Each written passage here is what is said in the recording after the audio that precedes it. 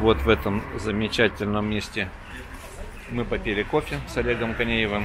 И сейчас я, пользуясь случаем, пойду на улицу Искры, перекресток с Пушкина, к румынскому посольству на остановку. И по дороге вам поснимаю все то, что попадется. Откроется взору нашей камеры по этой улочке.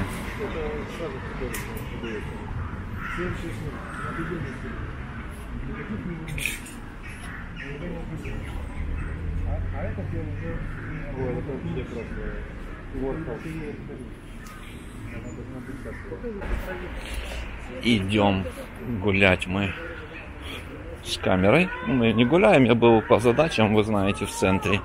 И как всегда, моя традиция снимать всегда, снимать везде, никаких гвоздей. Сейчас мы направляемся в сторону улицы Пушкина по вечернему Кишиневу. Я очень люблю вот это время переходное.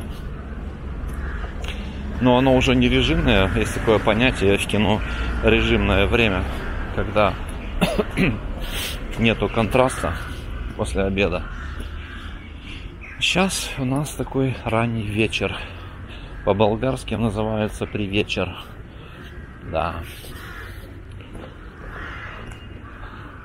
Сейчас нам скоро по диагонали откроется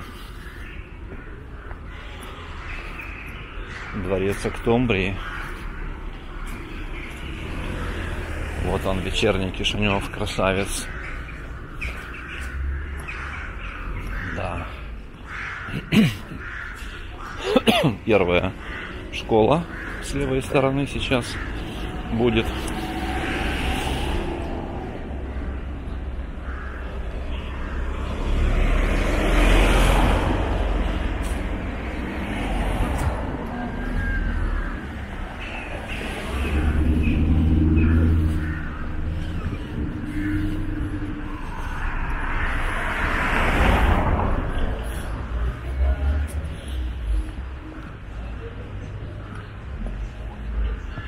Так, зависем имприуна. Это означает зависаем вместе. Зависем. Это мой такой произвольный творческий перевод. Вот площадка перед плац по-армейски перед первой школой. Да, и вот улица Пушкинская, как говорил мой друг один. Не Пушкина, а Пушкинская.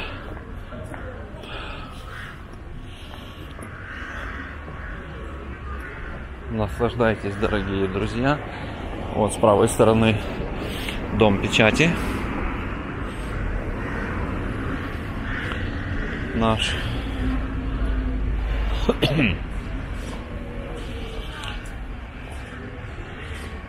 Улица Киевская, перекресток Пушкина и Киевской, туда вниз в направлении проспекта Ленина.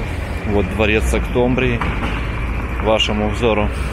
А мы пойдем на 3-й троллейбус, потому что он должен быть пустой. На 22-й не хочу, там шумно и он забитый. А в 3-ке можно будет присесть аккуратно и красиво. 10-очка. Троллейбус на Рожкановку со стороны телецентра двигается. Посмотрим поближе кишиневцев в троллейбусе. Остановочка Кишиневская. И с правой стороны сейчас будет посольство Румынии, церковь. И на углу Дворец пионеров. Дворец пионеров, или как он назывался? Ой, Дворец пионеров там возле пединститута, а здесь тоже какой-то дворец юного творчества. Так, посмотрим, кто учился в этой школе. Всем привет. Вот ваша площадь перед школой. Очень красивый там сделали такой скверик относительно недавно. Продолжаем наше движение. Вот, исторический музей. Троллейбус двоечка, который, как вы помните, идет по кругу. Телецентр, центр, ботаника, опять телецентр, опять центр. И так вот он идет по кругу. Теплый привет вам осенний из Кишинева.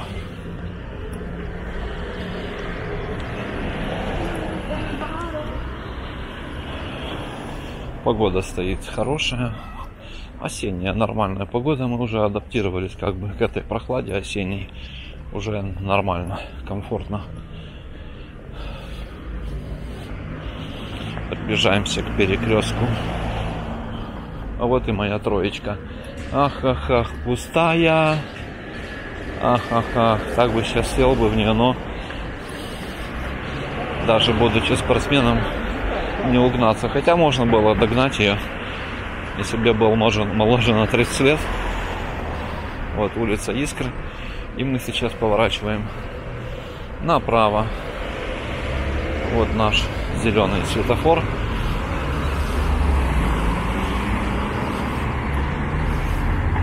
По диагонали кафе Пушкина. И там выше книжный магазин. Я забыл, как он называется. Я часто его посещал. Я был большим книголюбом в юности. В детстве, в юности. Ходил в библиотеку, а потом собирал всякие интересные книги. Ходил по магазинам. Выискивал интересную литературу. Сейчас все это ушло в прошлое. Почему-то. Да. Улица Искры. Вот этот отрезок между улицей Пушкина и Гоголя. Очень красивое сейчас время, переходное.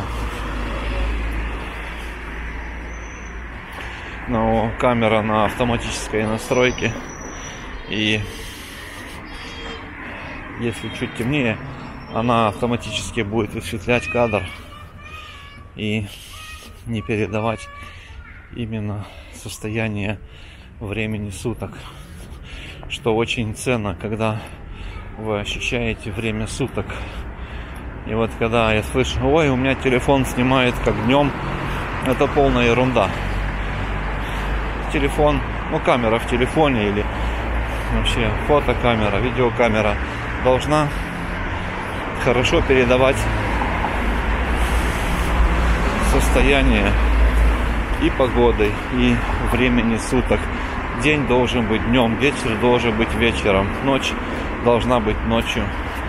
Вот способность передавать ощущение времени суток — это прерогатива хороших профессиональных камер. Хотя есть и любительские камеры, которые прекрасно передают состояние времени суток.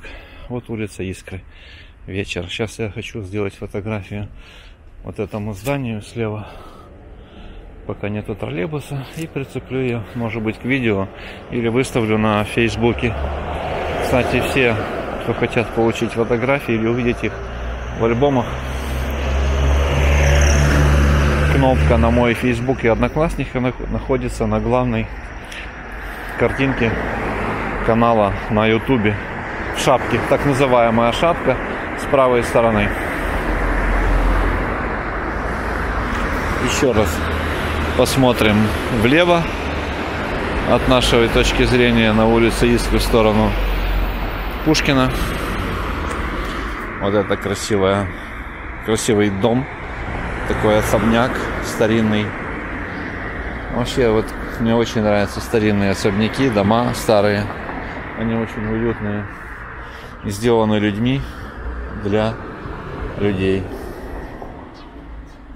До новых встреч, дорогие друзья.